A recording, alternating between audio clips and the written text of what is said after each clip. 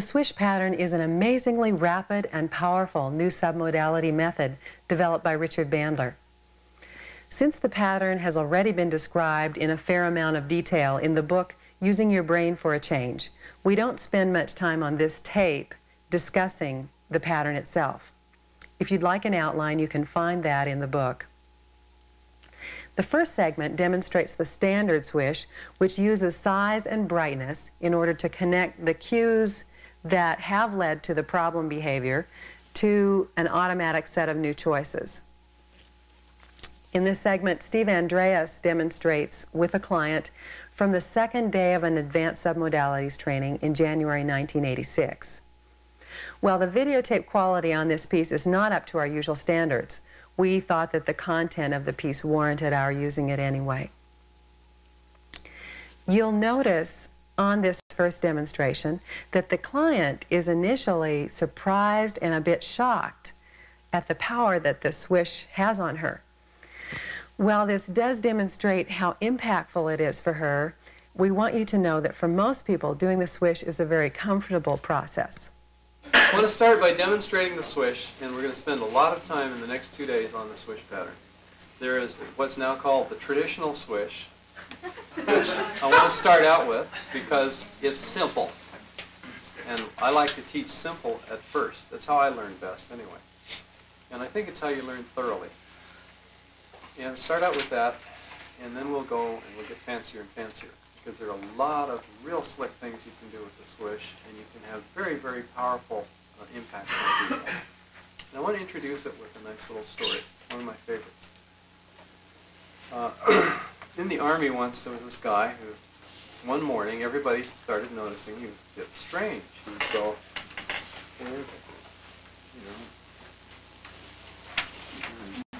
just go around everywhere, you know, and he just went around, no. So they sent him over to Section 8. And he's there on the psychiatrist's desk, and he's looking all over the desk, and he's doing all this stuff. And no, I don't find it.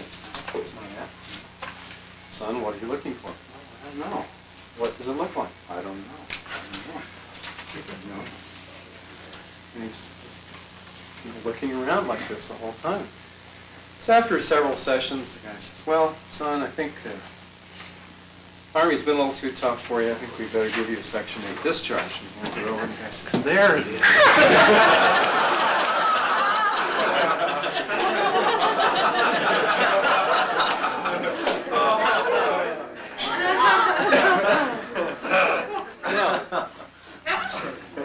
That's an example of what computer people call feed forward. You figure out ahead of time what you want, or some kind of goal. It's what's called goals or outcomes. You figure out an outcome, and then you gear your behavior now toward getting that outcome later. It's different than feedback. Feedback is you set an outcome and you find out where you are, and then you then you behave in terms of what happened in the past rather than what happens in the future. And that's what you have to do when you go to the moon. You can't shoot for the moon where it is now, because by the time you get there, it will be somewhere else. So you've got to figure out future time where it's going to be, and aim now so you'll get where it's going to be. That's what the swish is all about. Swish is very much a feed-forward technique. And it's basically very simple. And it has many, many, many ramifications and lots of ways that you can get fancy with it. But we're going to start first with something real simple. And what I prefer to have, we'd like to demonstrate this again for simplicity's sake, and later on we'll get fancy and apply it to a lot of other things. I prefer to have someone who doesn't know much about it or nothing about it, and somebody who has some simple habit like biting your fingernails. And I want to save yours for a little later. You got one like that? What have you got? I bite my nails. You bite your nails? Great. Come on up. And you don't know much about the swish, right, or anything? I read one time through and okay, but you haven't done it, huh? Okay, great. Super. Your name? Erla. Erla. That's right. Okay. Do you know when you bite your nails, or at what times, or? You don't bite them too bad. We got something. Let me see. Well, that'll do. Okay. Do you have any idea when you do it or what drives you to do it? When I watch TV. When do you watch TV? Any other time? I don't have to have this information. I'm kind of curious. I'm just gathering information. My flypaper mind is active. When I'm nervous. When you're nervous. Okay. So When I'm bored. When you're bored. Okay. Great. Now we don't even need to know all that, although that's a possibility for hooking it to those other stimuli. Do you do this consciously, or do you just find yourself doing it? In other words, you just, oh my God. Different things, different times. Different things, different times. So part of the time. The nice thing about nail biting, and for starting simple, is that the hand has to come to the mouth, right? The mouth can't go to the hand. Pretty much, the hand has to come to the mouth. They've got to get together. And that means it has to come up in the visual field. Even if it's down like this, it's in, it's in the visual field. So what I'd like you to do is simply bring your hand up as if you were going to bite your nails. You don't have to actually bite them. Okay, good. And see what you see as the hand is up there, as it comes up. When I'm looking at you, or as I would normally do? As you would normally. It doesn't really matter. You don't have to look at me. It's not much to look at. But can you see what you see in your visual field for minutes? Okay, good. So then can you close your eyes and see the hand the same way? Mm-hmm. Okay, great. Super. That's going to be picture number one. Okay? And we'll just kind of set it on the shelf now, or wherever you would like to. Tuck it away. And this is what we call a cue picture, because we need to attach this to whatever it is that the person does that they don't want to do. The beginning of it, not after they've completed it, but as it's about to begin. You see, in this case, whatever stimuli, whether it's nervousness or boredom or so on, internal or external, get the hand up there and triggers it, we know that if she wants to stop this behavior, this has to happen, right? So we want to attach it to something that has to always be there if we can. We can find it. Sometimes you have to fish around and attach it to 3 or 4 things because you don't have a always there thing, but we'll get to that later. Okay, second picture, what I'd like you to do is make a picture of the urla that no longer has this limitation. And this is not to be, I'm going to be very specific, this is not simply you with longer nails, which you would have if you no longer had this limitation. But the urla, the picture of urla can be like a portrait. It's not to be of a specific behavior, like twiddling your thumbs instead of biting your nails or anything else. It's, well, let me ask you.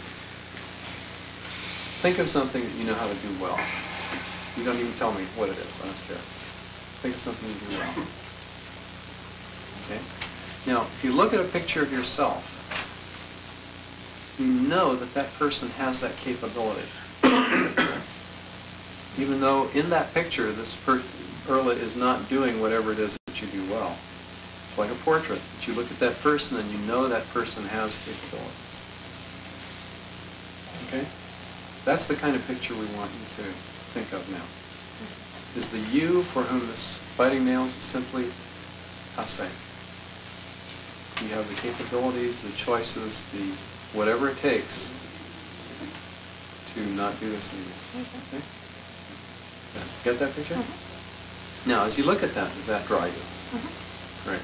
Now, is there any way you could juice that picture up a little bit, make it really brighten it up a little more, add a little color? Okay, add a little color or make it a little brighter or something like that. Okay, you got that one? Okay, great. Now, next, that's that picture number 2. And then we had picture number 1 over here. Okay? Now, what I want you to do is take picture number 1 and display it here.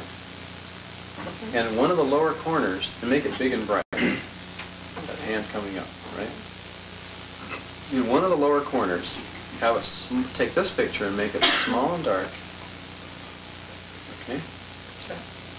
And then that's the setup. And then what I want you to do is take this smaller one and have it go whoosh, like that, really fast, and get big and bright as it totally covers up that other picture. And the other one can get dim and shrink if you want. That really isn't too relevant. Okay? What happened? Huh? Strangeness. When you did what? When it got big and took over the whole picture. Okay. It was kind of a shock or a surprise. Okay. And then I just felt strange. Okay. Was it strange bad or just strange strange? Not comfortable. Not comfortable. Okay. Do you have any idea of what about that was difficult? Or what? It was not difficult to feel uncomfortable. What are you asking? Well, but how come it's uncomfortable? I'm asking, do you have any guess as to what made it uncomfortable? I think it was just the shock. Suddenness of it? Yeah, the suddenness. Oh, okay. Great. Try it again and see if in fact that's, because if there's something, see, here's ecology, possibility time. It may be simply surprise, what happened, shock, in which case the next few times you do it won't be a problem. If there's some ecology problem in there, we need to know about it and respect it. So try it again. And let me add one other thing. You start with a small dark picture, the big bright picture of your hand, small dark picture of yourself, and you go like that. And then you blank the screen. Okay. Okay?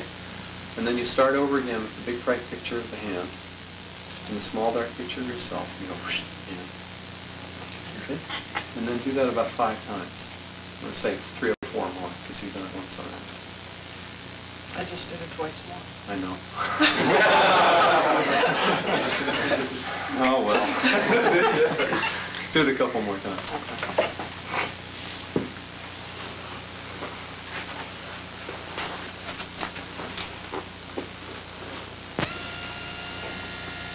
What do you do when you can't get the picture? Okay, that's fine. So you can't get the picture and have trouble? Okay, great. Now, so that's one test. Or to be more explicit about it, chunk it out. I'd go, try and make the picture of your hand. You know that original big bright picture of your hand?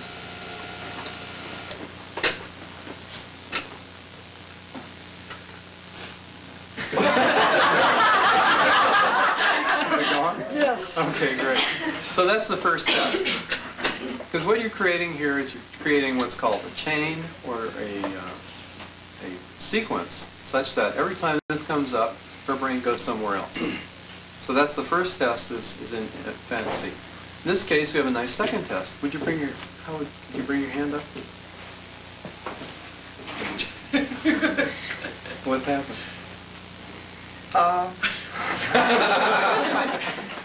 So that's the second test. See, we don't have to have her words. Her words might be nice confirmation, and the first few times you do it, it's nice to get the words and find out. How many of you noticed a difference in the way she brought her hand up and what happened after it got there? Yeah. It's like, comes up, and then it goes, what do I do with this thing? And usually, initially, when you first do it, it comes up, and it's like right there. It's ready to go, like on the mark, right? So, okay, ready to go. And typically, when you finish like this, it comes up, and then it either kind of jerks back down and goes on hold, or it kind of does something that's very different. And it's nonverbal, and it's something you didn't ask the person to do, so it's a better indication, really, than any of the words that the person gives you. Okay. Do you have any questions of Erla? Or do you have any questions of me? Weird. Weird. I have a question. Okay, go ahead. No, do you have any of her? Well, it's of her. I'll ask her the question. Okay. Were both pictures associated or disassociated pictures? Well, or that's did you one switch? for me, because I know the answer to that one. Okay. She doesn't need to be bothered. Do you have any of her? Yes. Raise your left hand. I was thinking about the same thing. I wondered if you were the same. Okay. What?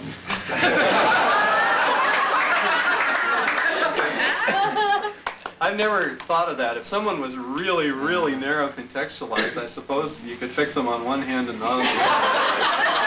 I've never even thought of that possibility. I suppose it's a possibility. I haven't encountered it yet. Usually people are able to generalize like that. Do you have any other questions of Erla first? Did the quality or some modalities of the second picture change any as you went through the repetitions? Less intensity. Every time I did it, it was less intense. The final outcome after they were combined. Is that what you were asking? Yeah, the picture that got larger. Yeah, it became less intense every time. Which is another way of saying it became more unconscious, I think. Okay. That's how I would say it. I had a similar experience, and I just... Okay. It doesn't make any difference in which picture you put which corner you put the outcome picture. As far as I know, No difference. seems to be better on the lower corner, but whether it's left or right, I've heard Richard do it a number of ways, and I've tried it different ways, and it seems better. You can even have it come out of the middle of the picture. You can do a lot of stuff. But it seems to be better to have it from down going up. That seems to be... Anyway, any other questions for her? One. Okay. Tell us about the context or circumstances in which nail biting. Okay. So watching TV is one of them? When I was bored, watching TV, or when I was nervous. Notice the temporal shift. Why? Okay, good one. That's good. What was the question? He questioned, he said, tell us about the context in which you bite your nails, and she answered, was. And earlier she did say... Yeah, when I am watching television. This is a lovely way to check your work. It's also a way to do your work. If you have any weird things that work on smoking. We have you're a lot of getting weird things that work on smoking, and I welcome you to try this one in the exercise, because I have done it. I did the first time I learned to swish, and I didn't understand beans about it. I just thought, what the hell? We were going in doing some typography, and the gal who does typography for us smoked at that time a couple of packs a day, and I did this thing with her for 3 minutes, and she cut down immediately to 1 to 3 cigarettes a day, which at that time was satisfactory for her. That was okay with her. And then it sort of started creeping up again. And then Connirae did some work with her after we really understood how to make this thing go. And when she was done, she has not smoked since. She even tried to smoke a cigarette, got halfway through and spit it out. I mean, it was just gone. Now that won't work for all. Smoking is a much more complex one, and it won't always work. And in fact, this standard swish that I'm talking about will only work about 70% of the time, for reasons which we'll go into, and we'll teach you how to make it work 100% of the time. Yeah. That's what I want. I've had that done for smoking on my Okay. It worked completely for 3 months. I didn't want one. Mhm. No fog. It's like I never smoked. Mm-hmm. Well, how long did it take you to do that? For me to do it, Yes. I didn't do it. I had the Somebody process did it. done. How long did it take for them to do it? See, 5 minutes 5 every 3 minutes. months might not be too bad.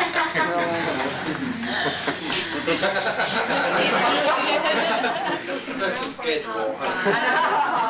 You know, every 3 months you go back and you spend 5 minutes. I mean, you manicure your nails more often than that. It probably takes as long. So that's one possibility. Another possibility is to do it differently such that it's permanent.